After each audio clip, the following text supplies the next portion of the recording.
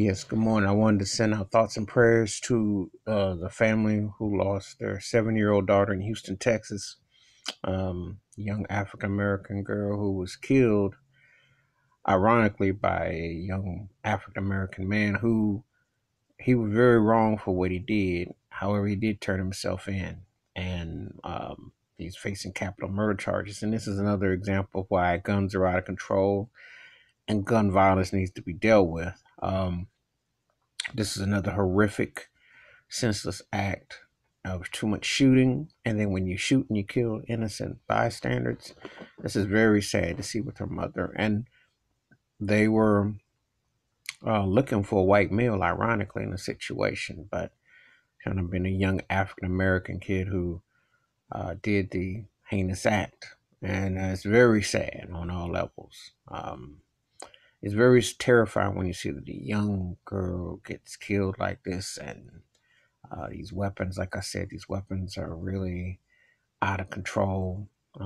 They are a real concern, and you really hope that sometime something will be done to curb all this gun violence and all this negative uh, push that's being done with it. Because when you are people are retaliating, especially if they're doing these drive-bys and they're not paying attention. Not that you should be out there doing it anyway, but if they're out there doing this and they strike somebody that they shouldn't have struck, um, this is truly a sad day and time on so many levels. And this young girl didn't get a chance to even finish with school and grow and everything. And it's a senseless act of violence. And you have to ask yourself, why does this happen so often?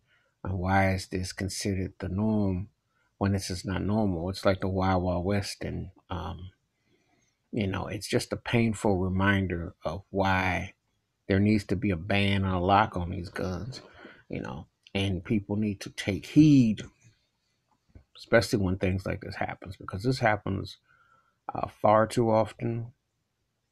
Innocent people's lives are being taken because of the senseless and heart wrenching movement of just firing away and no repercussions, not at the time. But like I said, if there's anything good out of it, the young man did turn himself in, and he did take responsibility for his actions, even though it was a very fatal circumstances, and it's very unfortunate and sad. And thoughts and prayers are with the mother and her sisters and family. And so that's my take on the tragic death of the 7-year-old girl in Houston, Texas. Feel free to leave comments.